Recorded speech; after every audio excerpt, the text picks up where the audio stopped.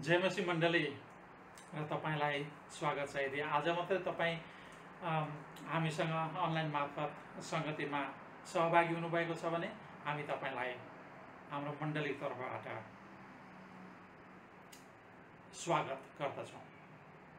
धन्यवाद छ हामीसँग सहभागी हुनुभएको निम्ति। आशा छ हामी सबै परमेश्वरको अनुग्रह र उहाँको कृपाको छत्रछाया छायामा सुस्वास्थ्य छौँ भन्ने आशा राखेका छौँ र तपाईँको निम्ति प्रार्थना पनि गरेका छौँ।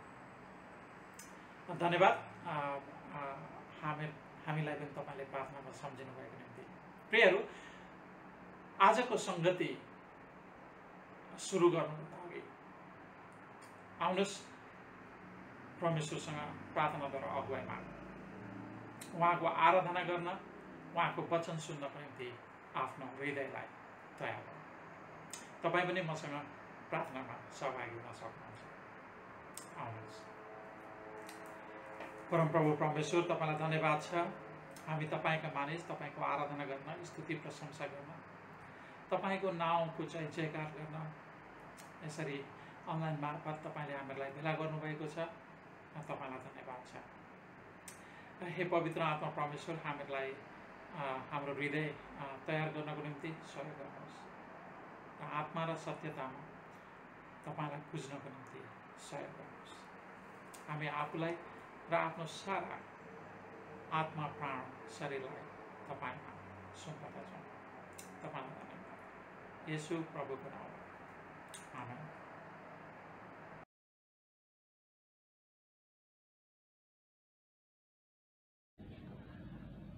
आउनुहोस् विश्वासको सारलाई सँगै पाठ गर्नेछौँ।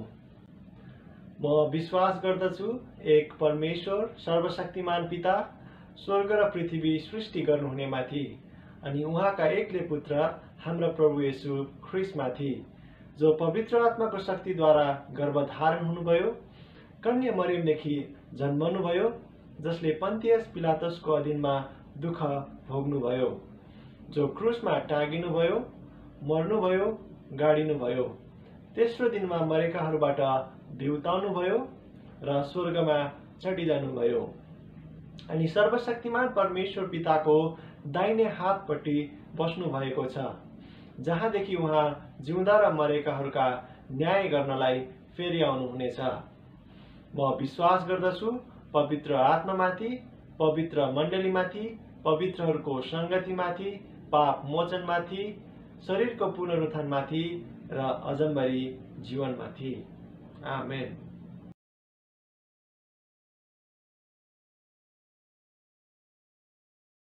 जय मसीह सबै मण्डलीहरूमा ख्रिस्टियन न्यानो अभिवादन। आजको बाइबल खण्ड रहेको छ गलातीको पुस्तक 3 अध्यायको 1 देखि 14 पदसम्म। 1 देखि 3 पदसम्म यस्तो लेखिएको छ: हे मूर्ख गलाती हो, कसले तिमीहरूलाई मोहनी लाएर बसमा पार्यो? तिमीहरूका आँखाकै सामुन्ने येशू ख्रिस्ट क्रुसमा टाँगिनु भएको कुरा स्पष्ट रूपले वर्णन गरिएको थियो। यति मात्र म तिमीहरूलाई सोध्न चाहन्छु, तिमीहरूले पवित्र आत्मालाई व्यवस्थाका कामहरूद्वारा पायौ कि सुनेका वचनमा विश्वास गरेर? के तिमीहरू यति मूर्ख छौ कि आत्मामा सुरु गरेर शरीरमा शेष गर्दछौ? के यतिका दुःख तिमीहरूले व्यर्थमा भोग्यौ त? यदि यो साँच्चै व्यर्थमा भयो भने त जसले तिमीहरूलाई पवित्र आत्मा दिनुहुन्छ र तिमीहरूका माझ आश्चर्य कर्महरू गर्नुहुन्छ, के यो सबै उहाँले व्यवस्थाका तिमीहरूका कामको कारणले गर्नुभएको हो कि सुनेका वचनमा तिमीहरूले विश्वास गरेको कारणले हो? अब्राहमलाई नै हेर, उनले परमेश्वरमा विश्वास गरेथे र यो उनको निम्ति धार्मिकता गनिएको थियो। यसकारण तिमीहरूले यो जान कि जसले विश्वास गर्छन् तिनीहरू नै अब्राहमका सन्तान हुन्। परमेश्वरले अन्य जातिहरूलाई विश्वासद्वारा धर्मी ठहराउनुहुन्छ भन्ने धर्मशास्त्रले पहिलेदेखि नै देखेर अब्राहमलाई तँमा नै सबै जातिले आशिष पाउनेछन् भन्ने सुसमाचार अघिबाटै सुनायो। यसकारण विश्वास गर्ने मानिसहरूले विश्वासी अब्राहमसँगै आशिष पाएका छन्। व्यवस्थाका कामहरूमाथि भर पर्ने सबै श्रापित छन्, किनकि धर्मशास्त्रमा यस्तो लेखिएको छ, व्यवस्थाको पुस्तकमा लेखिएका सबै कुरामा नरहने र ती पालन नगर्ने हरेक श्रापित हुन्छ। परमेश्वरको दृष्टिमा व्यवस्थाबाट कोही मानिस धर्मी ठहरिँदैन भन्ने कुरा प्रत्यक्ष छ, किनभने धर्मी चाहिँ विश्वासद्वारा नै जिउनेछ। व्यवस्था चाहिँ विश्वासमाथि आधारित छैन, बरु जुन मानिसले यी काम गर्छ त्यो तिनैद्वारा जिउनेछ। हाम्रा निम्ति शराब बनेर ख्रिस्टले हामीलाई व्यवस्थाको शराबबाट मोल तिरेर छुटाउनु भयो, किनकि काठमा झुन्डिने हरेक श्रापित हुन्छ भन्ने लेखिएको छ। उहाँले हामीलाई मोल तिरेर छुटाउनु भयो ताकि अब्राहमलाई दिइएको आशिष ख्रिस्ट येशूद्वारा अन्य जातिहरूमा आओस् र हामी विश्वासद्वारा प्रतिज्ञाका पवित्र आत्मा प्राप्त गर्न सकौं। आमेन। जय मसीह मण्डली, हामीहरूले गलातीको पुस्तकलाई हेर्दै गरेका छौं र आज हामी 3 अध्यायको 1 पददेखि 14 पदसम्मलाई हेर्नेछौँ। आफ्नो बाइबल निकालेर आफ्नो छेउमा राख्नुभयो भनेदेखि तपाईलाई सजिलो हुनेछ। आउनुहोस् वचनमा जानुभन्दा अघि प्रार्थना गरौँ। स्वर्गीय पिता, हामी तपाईलाई धन्यवाद दिन्छौँ। फेरि पनि तपाईको अनुग्रह, कृपा, करुणाको कारण हामी तपाईको वचनको वरिपरि भेला हुने यो अवसर, यो मौका तपाईले जुटाइदिनु भयो। तपाईको लागि तपाईले यो जुटाइदिनु भएको समयको निम्ति तपाईलाई धन्यवाद। हे परम प्रभु, हामीलाई तपाईका वचन सुन्नको निम्ति हाम्रा आत्मिक कानहरू खोलिदिनुहोस्, हाम्रो आत्मिक हृदयलाई खोलिदिनुहोस् र तपाईका वचन हामीले ग्रहण गर्न सकौँ, बुझ्न सकौँ। हे परम प्रभु परमेश्वर, तपाईलाई धन्यवाद छ यो समयको निम्ति। परम प्रभु, मेरा चट्टान, मेरा उद्धारक, मेरा मुखका शब्द र मेरो हृदयको ध्यान तपाईको दृष्टिमा ग्रहण योग्य हुन्, येशू प्रभुको नाममा, आमेन। प्रियहरू, मैले वचनको शीर्षक लिएको छु, कसले मोहनी लगायो। कसले मोहनी लगायो। गत हप्ता हामीले क्रिस्चियन विश्वासको केन्द्रबिन्दु भनेको व्यवस्थाका कामहरू होइन, तर ख्रिस्टमा गरिने विश्वास हो र विश्वासद्वारा उद्धार पाइन्छ भन्ने कुराहरू सिकेका थियौँ भने आज हामी 3 अध्यायबाट कसले मोहनी लगायो भन्ने शीर्षकबाट वचन सिक्नेछौँ। इन्डियाको प्रान्त आसाममा आफूले मन परेको केटा या केटीले आफूसँग विवाह गर्न अस्वीकार गरेको खण्डमा एकले अर्कालाई, केटीलाई अथवा केटीले केटालाई, हेर्नु है त, एकले अर्कालाई मन्त्र तन्त्रको सहयोगमा मोहनी लगाएर आफ्नो बसमा पार्ने अनि भगाएर विवाह गर्ने गर्दथे। मोहनी लगाउने काम वास्तवमा शैतानिक काम हो। गलातीको मण्डलीभित्र पनि तपाईँ र मैले 5 अध्यायको 19 र 20 पदमा हेऱ्यौँ भनेदेखि गलातीको मण्डलीभित्र पनि मन्त्र तन्त्र गर्ने र मोहनी लगाउने मानिसहरू थिए। यसकारण पावलले सुरुमै गलातीहरूलाई 3 अध्यायको 1 पदमा के भन्छन् त भन्नुहुन्छ भनेदेखि, हे मूर्ख गलातीयो, कसले तिमीहरूलाई मोहनी लगाएर बसमा पार्यो भनेर चाहिँ हप्काएको हामी पाउँदछौँ। अलिकति मोहनी लागेको मानिसको विषयमा तपाईहरुलाई म स्पष्ट पार्न प्रयास गरौँ। मोहनी लागेको मानिस सधैँ होस र चेतमा हुँदैन। मोहनी लागेको मानिस मोहनी लगाउने मानिसको बसमा हुन्छ। मोहनी लगाउने मानिसप्रति मोहनी लागेको मानिस अति नै आकर्षित हुने गर्छ। मोहनी लगाउनेको शक्तिको दायराभित्र मोहनी लागेको मानिस हुँदछ। अनि मोहनी लगाउने मानिसले जे भन्यो मोहनी लागेको मानिसले उसकै कुराहरू सुन्दछ र उसकै कुराहरूमा हिँड्दछ र उसकै पछि लाग्ने गर्दछ। गलातीहरूलाई मोहनी लगाउने खतनेहरू भएको हामी पाउँदछौँ। अनि खतनेहरूले मोहनी लगाएको कारण पावल र गलाती बीचको एउटा सुमधुर, एउटा गाढा, एउटा प्रेमी सम्बन्ध, घनिष्ठ सम्बन्ध चिसो हुँदै गएको थियो। गलातीहरूको हालत पनि मोहनी लगाएर बसमा पारेको, होस र चेत गुमाएको मानिसको जस्तै थियो।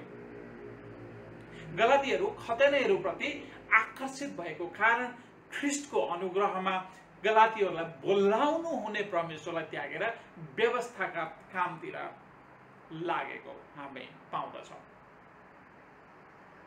पट्टमूर्ख गलातीहरू पवित्र आत्मामा सुरु गरेको क्रिस्चियन जीवनको दौड आफ्नो शक्ति र सामर्थ्यमा पूरा गर्न चाहन्थे।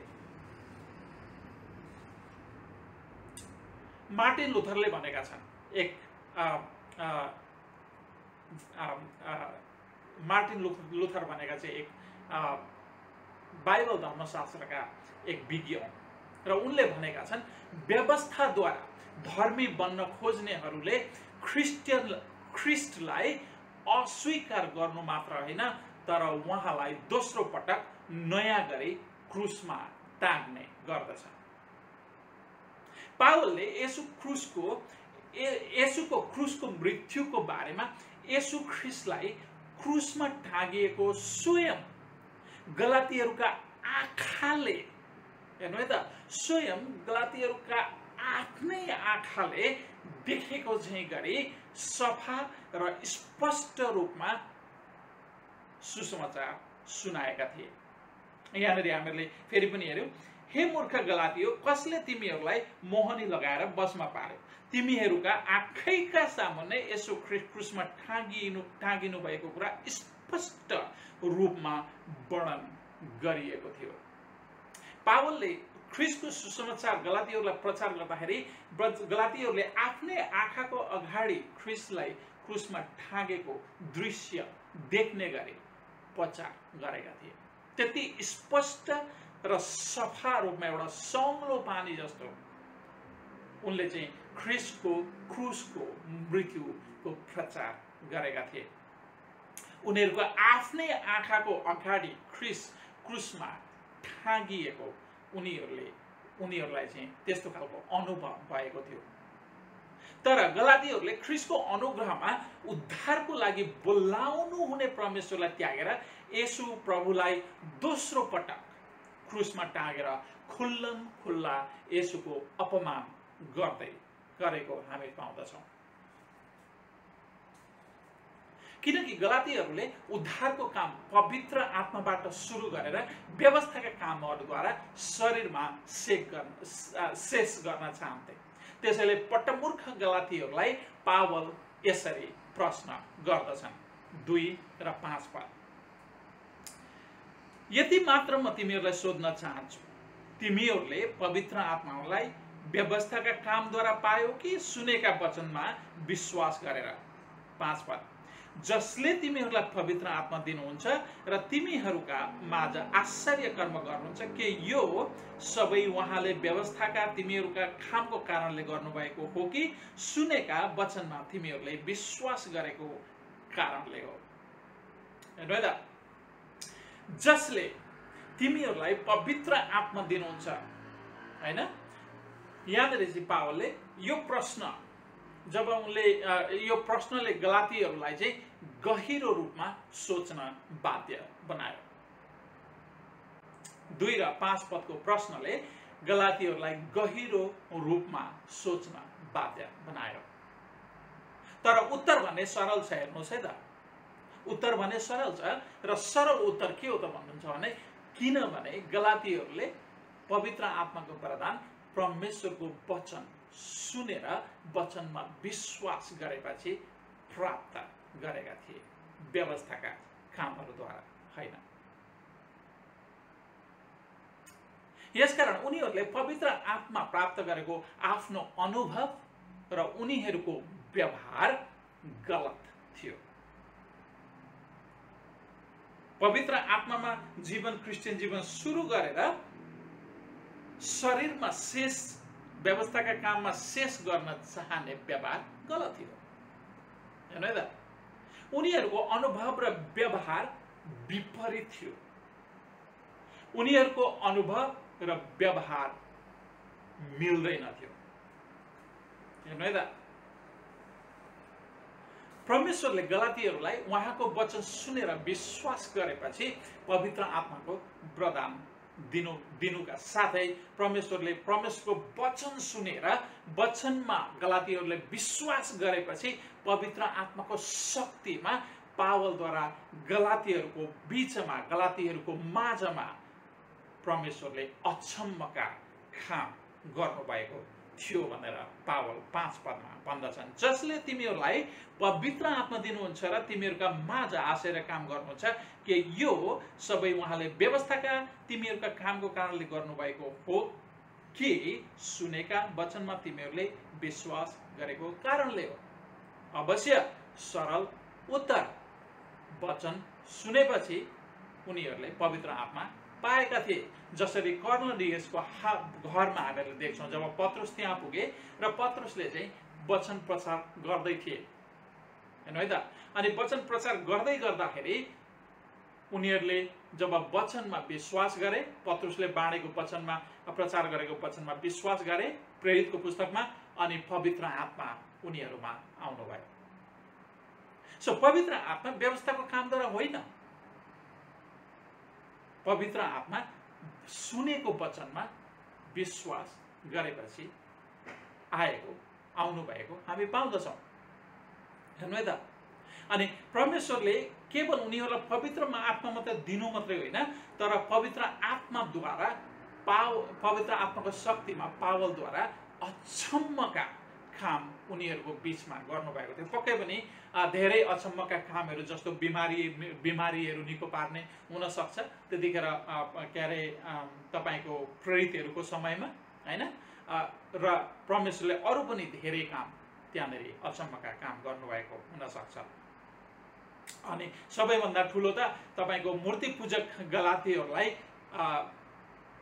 यो दुष्ट युगबाट, पापबाट स्वतन्त्र गरेर ख्रिस्टमा उद्धारको निम्ति बोलाउनु नै सबैभन्दा अचम्मको काम थियो।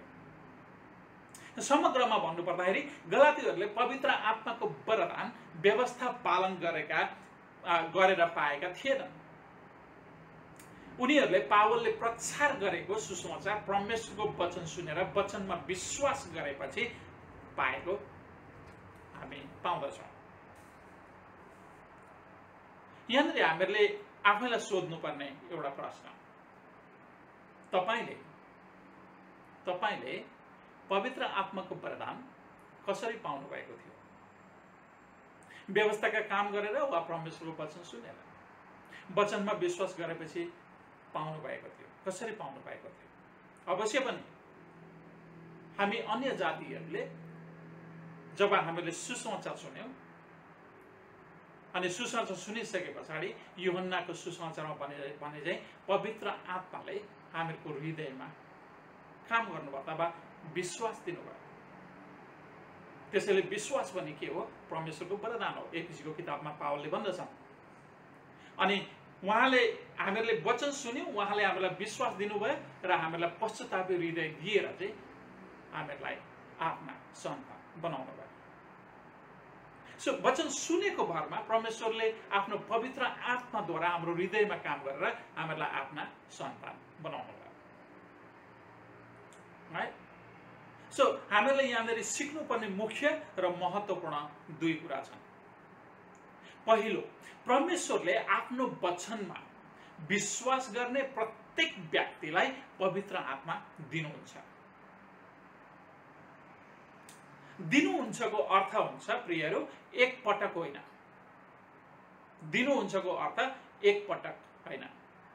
मुहानको बग्ने पानी चाहिँ हामीले यूहन्नाको 6 अध्यायमा हेर्यौं भनेदेखि मुहानको बग्ने पानी चाहिँ सधैँ दिनुहुन्छ। मानिसको जीवनमा सधैँ पवित्र आत्मा बग्ने गर्नुहुन्छ। हैन है त परमेश्वरले एक दिन मात्रै दिने होइन सधैँ र सबै समय परमेश्वरले पवित्र आत्मा दिनुहुन्छ किनभने पवित्र आत्मा बिना क्रिस्चियन जीवनको दौडिन हामी सक्दैनौँ। अर्को प्रश्न सोधौँ तर क्रिस्चियनहरूलाई पवित्र आत्मा क्रिस्चियनहरूलाई पवित्र आत्मा परमेश्वरले कहिले दिनुहुन्छ त? क्रिस्चियनहरूलाई परमेश्वरले पवित्र आत्मा कहिले दिनुहुन्छ त? अथवा गलातीहरूलाई परमेश्वरले पवित्र आत्मा कहिले दिनुभएको थियो? हामीले सिक्नु पर्यो मुख्य र महत्त्वपूर्ण दोस्रो शिक्षा।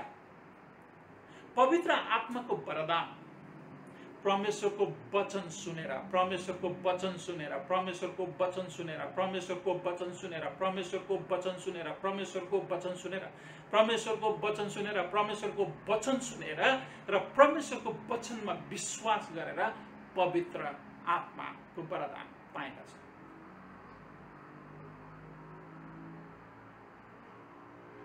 यदि परमेश्वरको वचन सुनेर यहाँनिर हामीहरूले के अरे 2 पद र 5 पदलाई फेरि पनि म पढिदिउँ। यति मात्र म तिमीहरूसँग सोध्न चाहन्छु तिमीहरूले पवित्र आत्मालाई व्यवस्थाका कामद्वारा पायो कि सुनेको वचनमा विश्वास गरेर? अनि 5 पदमा उनले फेरि पनि त्यही भन्छन् जसले तिमीहरूलाई अथवा परमेश्वरले जसले तिमीहरूलाई पवित्र आत्मा दिनुहुन्छ र तिमीहरूका माझमा आश्चर्य कर्महरू गर्नुहुन्छ कि यो सबै उहाँले व्यवस्थाका तिमीहरूका कामको कारणले गर्नुभएको हो कि सुनेका वचनमा तिमीहरूले विश्वास गरेको कारण हो। सो परमेश्वरले वचन सुनेको कारण र वचनमा विश्वास गरेको कारण पवित्र आत्मा दिनुहुन्छ, व्यवस्था कामद्वारा होइन। यदि परमेश्वरले सुनेर विश्वास गरेर पवित्र आत्माको वरदान परमेश्वरको वचन सुनेर र परमेश्वरको वचनमा विश्वास गरेर पवित्र आत्माको वरदान पाइन्छ भने तपाईँ र म हेर्नु है त परमेश्वरको वचनप्रति कतिको उत्साहित भएर सुन्ने गर्छौँ। परमेश्वरको वचन कतिको उत्साहित भएर तपाईँ र म सुन्ने गर्छौँ। कतिको उत्साहित भएर परमेश्वरको वचन पढ्ने गर्छौँ स्वर निकालेर, किनकि जब स्वर निकालेर पढिन्छ अनि मात्र परमेश्वरको वचन सुनिन्छ। परमेश्वरको वचनप्रति तपाईँ र म कतिको आकर्षित भएर ठुलो स्वरमा पढेर अनि त्यहाँबाट परमेश्वरको वचन सुन्ने गर्छौँ। ध्यान राख्नु होला, पवित्र आत्मा हाम्रो जीवनमा खोलो चाहिँ एउटा मुहान चाहिँ भएर तब बग्नुहुन्छ जब हामीले निरन्तर परमेश्वरको वचन सुनेको सुने परमेश्वरको वचन सुनेको सुने गर्छौँ। किनकि पवित्र आत्माको प्रदान परमेश्वरले वचन सुनेको भरमा दिनुहुन्छ। प्रियहरू, यदि तपाईँ र म परमेश्वरको वचन तपाईँ र म परमेश्वरको वचन सुन्दैनौँ अथवा तपाईँ परमेश्वरको वचन सुन्नुहुन्न भने परमेश्वरले पवित्र आत्माद्वारा तपाईँलाई दिनुहुने पवित्र आत्माका फलहरू जस्तै प्रेम, आनन्द, शान्ति, धैर्य, दया, भलाइ, विश्वासता, नम्रता, संयम जस्ता मुख्य र महत्त्वपूर्ण आशिषहरू तपाईले गुमाउँदै हुनुहुन्छ। किनभने यी भनेका पवित्र आत्माका फलहरू हुन्। अनि पवित्र आत्माको वरदान चाहिँ हामीले वचन सुनेपछि पाउँछौँ भनेपछि यदि हामी वचनै सुन्दैनौँ भनेदेखि यी फलहरू हामीले गुमाइरहेका हुन्छौँ, जुन क्रिस्चियन जीवनको लागि अति नै महत्त्वपूर्ण फलहरू। दोस्रो, वचन नसुन्ने बानीले पवित्र आत्माबाट पाइने शक्ति र सामर्थ्यको आशिष गुम्ने गर्दछ। प्रियहरू, क्रिस्चियन जीवनमा शैतानले विभिन्न किसिमका दुःख, पीडा, सतावट, चिन्ता, फिक्री ल्याउने गर्दछ। यहाँनिर 4 पदमा हेर्नुहोस्, पावलले के भन्छ, के यतिका दुःख तिमीहरूले व्यर्थमा भोग्यौ त, यदि यो साँच्चै व्यर्थमा भयो भनेर। जब के अरे गलातीहरूले तपाईँको परमेश्वरको वचन सुनेका थिए, सजिलो थिएन, उनीहरूले धेरै दुःख भोग्नु परेको थियो। तर आज हाम्रो जीवनमा शैतानले अरू नै दुःख हाल्ने गर्दछ, जस्तो दुःख, पीडा, सतावट, चिन्ता, फिक्री हाम्रो सम्बन्धमा के अरे फुट ल्याउने गर्दछ, हाम्रो जीवनमा के अरे बिमारीहरू हालिदिने गर्दछ। विभिन्न कुराले शैतानले हामीहरूलाई दुःख दिने गर्दछ। अहिले जसरी के अरे खुरानोद्वारा चाहिँ अब हामीलाई दुःख पाएका छौँ, मानसिक दुःख, शारीरिक दुःख, के अरे तपाईँको सम्बन्धमा, यी सबै कुराहरूमा हेर्नु है त, यी दुःख, पीडा, सतावट, चिन्ता, फिक्री ल्याउने गर्दछ। शैतानलाई हामी आफैले जित्न सक्दैनौँ, हामीमा त्यो शक्ति छैन। शैतान जित्नको लागि हामीलाई पवित्र आत्माको शक्ति चाहिन्छ, हेर्नु है त। यदि हामी परमेश्वरको वचन नै सुन्दैनौँ, पढ्दैनौँ, वचन सुन्नमा र पढ्नमा चासो राख्दैनौँ, वचन सुन्न र पढ्नमा ध्यान दिँदैनौँ, वचन सुन्न र पढ्न प्राथमिकता दिँदैनौँ भने हामीसँग पवित्र आत्माको शक्ति र सामर्थ्य पनि हुँदैन। अनि कसरी हामीले शैतानलाई जित्न सक्छौँ? त्यसैले पवित्र आत्माले भरिपूर्ण दुःखमा पनि आनन्द र शान्तिको जीवन यापन गर्न परमेश्वरको वचन सुन्ने बानी बसालौँ। किनभने पवित्र आत्माका के अरे पवित्र आत्माका भरिपूर्ण आशिषहरूको भागीदार बन्न अब्राहम चाहिँ परमेश्वर र उहाँका वचनमा विश्वास गर्नु पर्दछ। तपाईलाई थाहा छ परमेश्वरले क्रिस्चियनहरूलाई दिनुभएको सबैभन्दा मुख्य, महान र महत्त्वपूर्ण आशिष के हो? धार्मिकता हो। धार्मिकता हो। अनि यहाँनिर 6 पदमा हेर्नु, अब्राहमलाई नै हेर, उनले परमेश्वरमा विश्वास गरेथे र यो उनको निम्ति धार्मिकता गनियो। गलातीहरू चाहिँ आज पनि धेरै मानिसहरू धार्मिकता कमाउने प्रयास गर्दछन्, हेर्नु है त। तर धार्मिकता पैसा, धन, नाम र उपाधि चाहिँ कमाउने चिज होइन। धार्मिकता परमेश्वरबाट, परमेश्वरद्वारा, परमेश्वरमा विश्वासद्वारा उपहार स्वरूप पाइने कुरा हो। धार्मिकता उपहार स्वरूप परमेश्वरमा विश्वासद्वारा पाइने सन्देश। त्यसै कारणले धर्म कमाउन व्यवस्थाका आज्ञाहरू र नियमहरूको चाकरी र नोकरी गर्दै आएका र धर्म कमाउन गरिने कामहरूको बोझले दबिएका पापी मानिसहरूको लागि सबैभन्दा उत्तम र उत्कृष्ट सुसमाचार हो। ख्रिस्टको सुसमाचार हुने, किनभने व्यवस्थाका कामहरूद्वारा, व्यवस्थाको कामहरूमा भर पर्ने सबै मानिस श्रापित हुन्छ। किनकि धर्मशास्त्रमा यस्तो लेखिएको छ, व्यवस्थाको पुस्तकमा लेखिएका सबै कुरामा नहराउने र ती पालन नगर्ने हरेक श्रापित हुन्छ। 10 पद हेर्नु त, व्यवस्थाका कामहरूमाथि भर पर्ने र सबै श्रापित छन्, किनकि धर्मशास्त्रमा यस्तो लेखिएको छ, व्यवस्थाको पुस्तकमा लेखिएका सबै कुरामा नरहने र ती पालन नगर्ने हरेक श्रापित हुन्छ। यसकारण अगमवक्ता हबकुकले परमेश्वरको दृष्टिमा व्यवस्थाबाट कोही मानिस धर्मी ठहरिँदैन भन्ने कुरा प्रत्यक्ष देखेको कारण उनले देखेर धर्मी चाहिँ विश्वासद्वारा नै जिउनेछ भनेर 11 पदमा अगमबाडी बोलेको हामी पाउँदछौँ, हेर्नु है त। उनले चाहिँ धर्मी चाहिँ विश्वासद्वारा नै जिउनेछ भनेर भनेका थिए। 11 पदमा परमेश्वरको दृष्टिमा व्यवस्थाबाट कोही मानिस धर्मी ठहरिँदैन भन्ने कुरा प्रत्यक्ष, किनभने धर्मी चाहिँ विश्वासद्वारा नै जिउनेछ। परमेश्वरले अब्राहमलाई विश्वासद्वारा धर्मी घोषणा गर्नुभयो, व्यवस्थाको कामद्वारा होइन। योनाको पालामा निनवेका मानिसहरूलाई विश्वासद्वारा परमेश्वरले धर्मी घोषणा गर्नुभयो, उनीहरूका पाप क्षमा गर्नुभयो। जब उनीहरूले परमेश्वरको वचनमा विश्वास गरे र पश्चाताप गरे, परमेश्वरले उनीहरूका पाप क्षमा गरेर उनीहरूलाई धर्मी घोषणा गर्नुभयो। तपाईँ र मलाई पनि विश्वासद्वारा नै धर्मी घोषणा गर्नुभयो, किनकि 8 र 9 पदमा भनिएको छ। 8 र 9 पद, परमेश्वरले अन्य जातिहरूलाई विश्वासद्वारा धर्मी ठहराउनुहुन्छ भन्ने धर्मशास्त्रले पहिलेदेखि नै देखेर अब्राहमलाई तमा नै सबै जातिले आशिष पाउनेछन् भन्ने सुसमाचार अघिबाटै सुनाइयो। यसकारण विश्वास गर्ने मानिसहरूले विश्वासी अब्राहमसँगै आशिष पाएका छन्।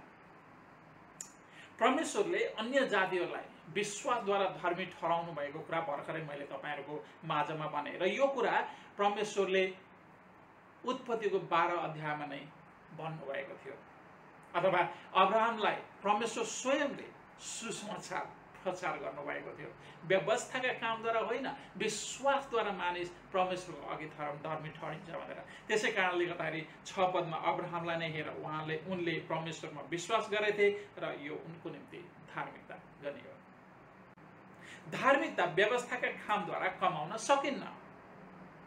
यसकारण धर्म र कर्म गरेर धर्म कमाउन प्रयास गर्ने अन्य जातिहरू र व्यवस्था पाएका व्यवस्थामाथि भर पर्ने यहुदीहरू सबै श्रापित छन्। यो संसार नै श्रापित छ।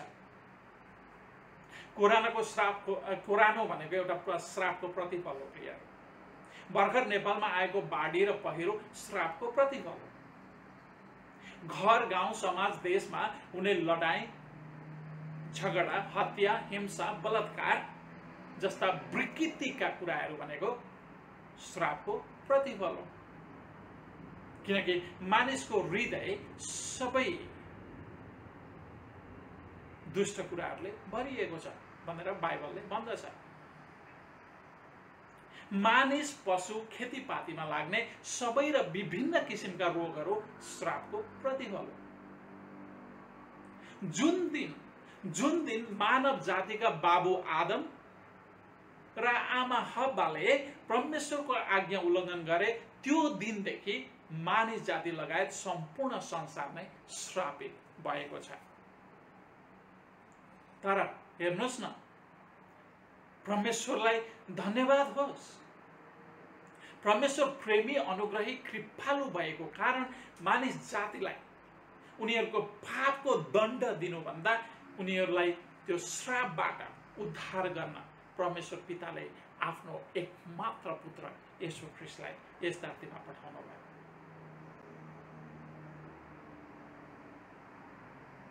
त्यसैले गलातीको 3 अध्यायको 13 र 14 पदमा पावलले भन्छन्, हाम्रा निम्ति श्राप बनेर ख्रीष्टले हामीलाई व्यवस्थाको श्रापबाट मोल तिरेर छुटाउनु भयो, किनकि काठमा झुन्डिने हरेक श्रापित हुन्छ भन्ने लेखिएको छ। उहाँले हामीलाई मोल तिरेर छुटाउनु भयो ताकि अब्राहमलाई दिनुभएको आशिष ख्रीष्ट येशूद्वारा अन्य जातिहरूमा आओस् र हामी विश्वासद्वारा प्रतिज्ञाका पवित्र आत्मा प्राप्त गर्न सकौँ।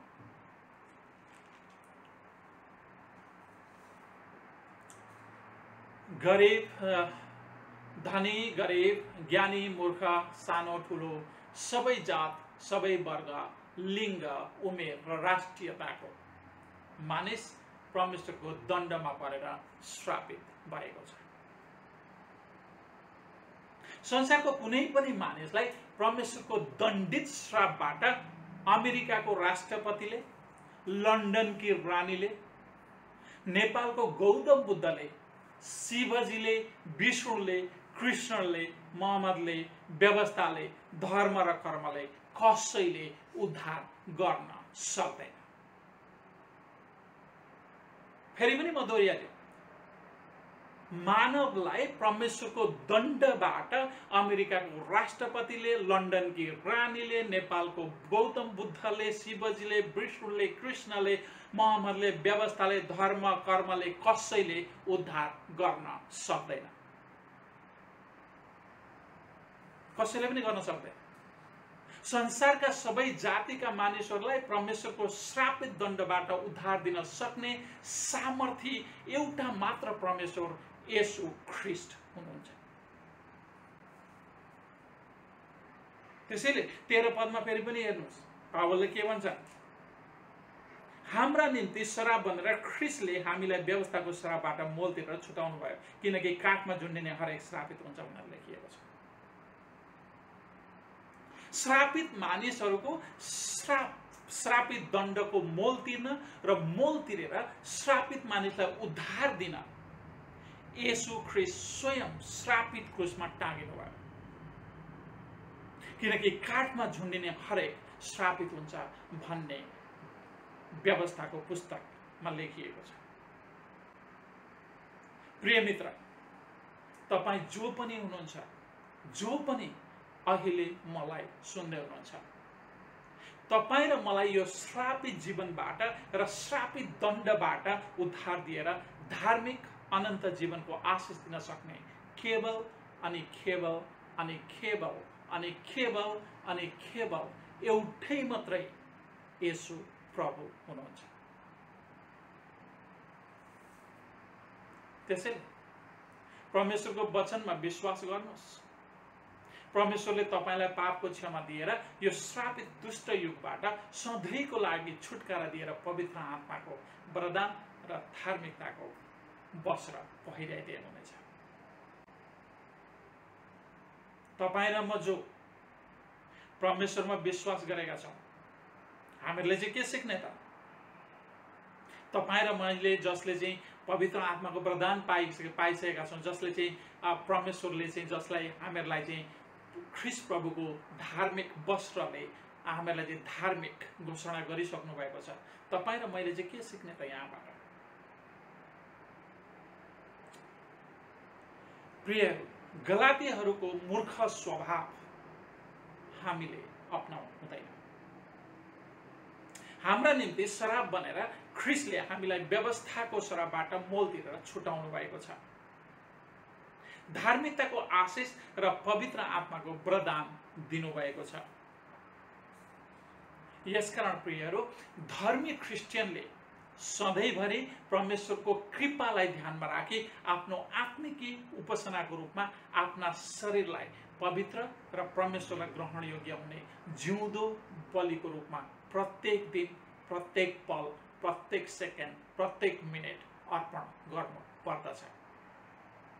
फेरि पनि दोहोऱ्याइदिउँ, तपाईँ र मेरो शरीरलाई, सम्पूर्ण शरीरलाई आत्मिकी उपासनाको रूपमा आफ्ना शरीरलाई, शरीरका प्रत्येक अङ्गहरूलाई पवित्र र परमेश्वरलाई ग्रहण योग्य हुने जिउँदो बलिको रूपमा प्रत्येक दिन, प्रत्येक सेकेन्ड, प्रत्येक मिनेट, प्रत्येक घण्टा अर्पण गर्नु पर्दछ। धर्मी क्रिस्चियनहरूले सांसारिक सहर होइन, सांसारिक सहरका कुराहरू होइन, तर एउटा स्वर्गीय सहर, उत्तम स्वर्गीय देशको इच्छा गर्नुपर्दछ र त्यो स्वर्गीय देशका कुराहरूको इच्छा गर्नुपर्छ, तिनीहरूमा मन लगाउनुपर्छ। जुन देश र सहर बनाउने र निर्माण गर्ने स्वयं परमेश्वर हुनुहुन्छ। हामी त्यो देशका, त्यो स्वर्गीय देशका मानिस हौँ। स्वर्गीय देशका मानिसले स्वर्गीयकै कुराहरूमा मन लगाउनु पर्दछ। धार्मिक क्रिस्चियनहरूले यस संसारको ढाँचामा चल्न ठ्याप्पै बन्द गर्नुपर्छ अनि बन्द गरेर दिन प्रतिदिन आफ्नो मनमा नयाँ भई पूर्ण रूपले आफ्नो चालचलन, स्वभाव, आनी बानी, जीवनशैली यी सबै कुरामा परिवर्तित हुनुपर्दछ र परमेश्वरको असल, ग्रहण योग्य र सिद्ध इच्छा के हो तिनै कुराहरूको खोजी गर्नुपर्छ र तिनै कुराहरूमा लागि पर्नुपर्दछ। धार्मिक क्रिस्चियनले श्रापित अश्लील कुराहरू हेर्न र सुन्न बन्द गर्नुपर्छ। दुष्टहरूको सल्लाहमा हिँड्नु हुँदैन, पापीहरूको मार्गमा खडा हुनु हुँदैन अनि गिल्ला गर्नेहरूको संगतमा र गिल्ला गर्नेहरूको संगत गर्नु हुँदैन। धार्मिक क्रिस्चियनले परमप्रभुको वचनमा खुसी रहनुपर्छ, दिनरात उहाँकै वचनमा मनन गर्नुपर्छ, परमेश्वरका शुद्ध र पवित्र महझै मिठा वचन सुन्ने र गुनगुनाउने गर्नु पर्दछ। धर्मी क्रिस्चियनले श्रापित संसारिक अस्थायी कुराहरूमा होइन, आफ्नो मन स्थायी स्वर्गीय देशका, परमेश्वरले तयार गर्नुभएको स्वर्ग देश, निर्माण गर्नुभएको स्वर्ग देश, भविष्यको स्वर्ग देश, स्थायी कुरा, धार्मिक कुराहरू, पवित्र कुराहरूमा आफ्नो मन लगाउनु पर्छ। आउनुहोस् प्रार्थना गरौँ। परमप्रभु परमेश्वर, तपाईँलाई धन्यवाद छ पिता, हामीहरूलाई आफ्नो पुत्र पठाइकन श्रापबाट स्वतन्त्र गर्नुभयो र पवित्र आत्माको वरदान दिएर हामीहरूलाई ख्रीष्ट प्रभुको धार्मिकताको वस्त्र पहिराइदिनु भयो। यो तपाईँको महान प्रेमको निम्ति तपाईँलाई धन्यवाद। र पिता, हामीहरू एउटा धार्मिक तपाईँका मानिस भएको कारण पवित्र आत्माको सहयोगमा, पवित्र आत्माको भरिपुरीमा तपाईँलाई ग्रहण योग्य जीवन जिउन हामीलाई सहयोग गर्नुहोस्। धन्यवाद छ येशू प्रभुको नाम, आमेन।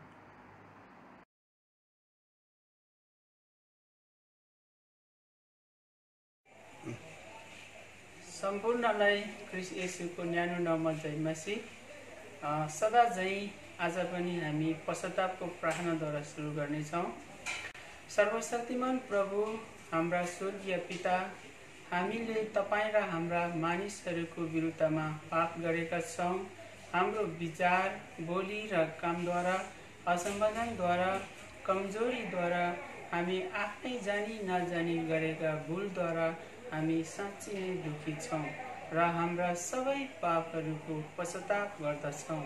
तपाईँको पुत्र येशू ख्रीष्टको खातिर जो हाम्रो निम्ति मर्नुभयो, विगतका सबै कुराहरूको लागि क्षमा दिनुहोस् र तपाईँलाई हाम्रो जीवनको नवीनतामा सेवा गर्न स्वीकार्नुहोस्। तपाईँको नामको महिमाको निम्ति आमेन।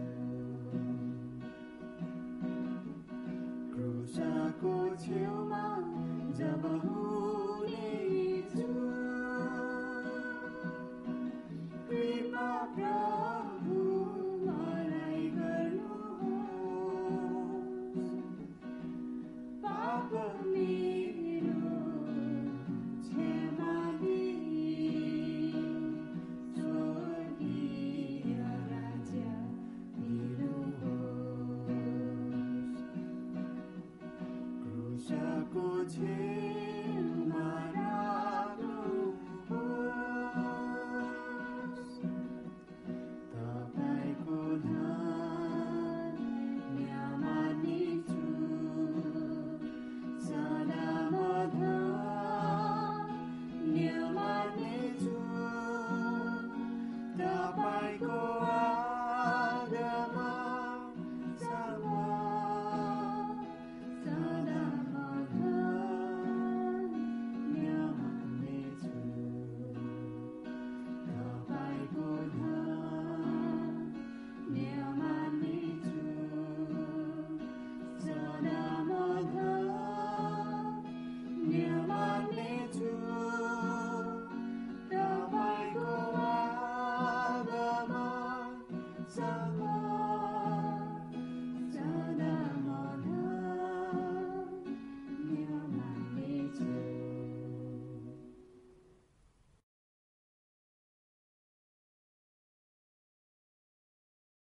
यहाँहरू सम्पूर्णलाई फेरि पनि स्वागत गर्दछु। आउनुहोस् हामी प्रभुले सिकाउनु भएको प्रार्थना गर्नेछौँ। हे हाम्रा पिता जो स्वर्गमा हुनुहुन्छ, तपाईको नाउँ पवित्र होस्, तपाईको राज्य आओस्, तपाईको इच्छा स्वर्गमा जस्तै छ त्यस्तै यस पृथ्वीमा पुरा होस्। हामीलाई आज हाम्रो दैनिक भोजन दिनुहोस्, हाम्रा अपराध क्षमा गर्नुहोस् जसरी हामीले पनि आफ्ना अपराधीहरूलाई क्षमा गरेका छौँ। हामीलाई परीक्षामा पर्न नदिनुहोस् तर दुष्टबाट छुटाउनुहोस्, किनभने राज्य, पराक्रम र महिमा सदा सर्वदा तपाईकै हुन्। आमेन।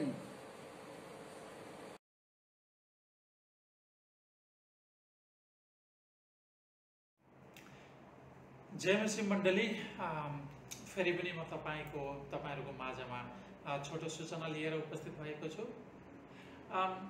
सूचना सदा चाहिँ आइतबार बिहान मलेसियाको समय 11:15बाट 12 बजीसम्म हामीहरूको भलाको सारी सङ्गति हुने गर्दछ। यदि तपाईँ आज मात्रै कोही हामीसँग जोइन हुनुभएको छ भनेदेखि तपाईँले हामीलाई इनबक्स गर्न सक्नुहुनेछ।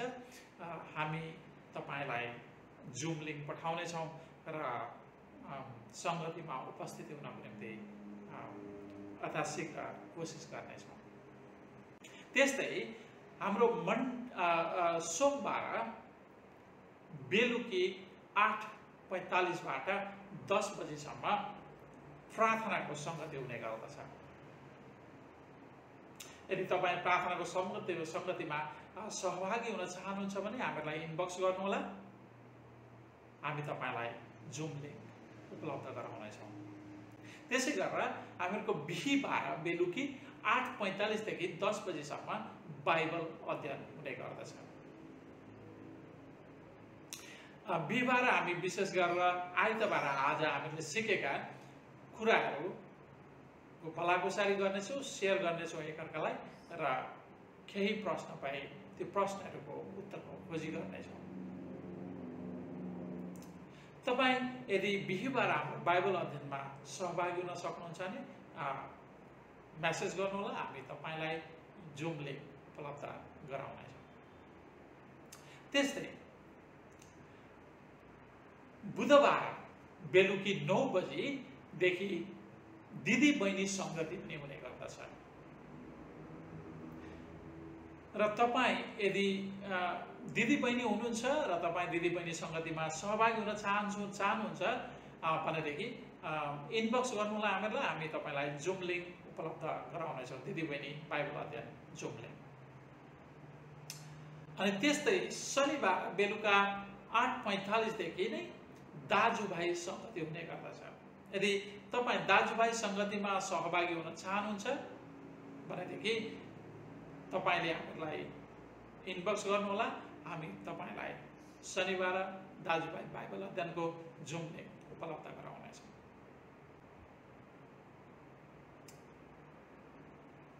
प्रियहरू, आजको सूचना यति नै र फेरि तपाईँहरूसँग भेट्ने आशा राख्दै बिदा हुन चाहन्छु। धन्यवाद। जय मसीह।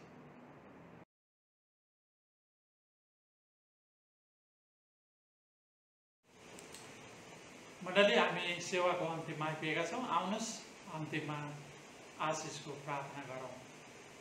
मसँगै तपाईँहरूले नै पछ्याउन सक्नुहुनेछ। परमेश्वर पिताको प्रेम, पुत्र येशू ख्रीष्टको अनुग्रह, पवित्र आत्माको सेवा र सङ्गति हामीहरूसँग हिजो, आज र सदा सर्वदा रहिरहोस्। आमेन।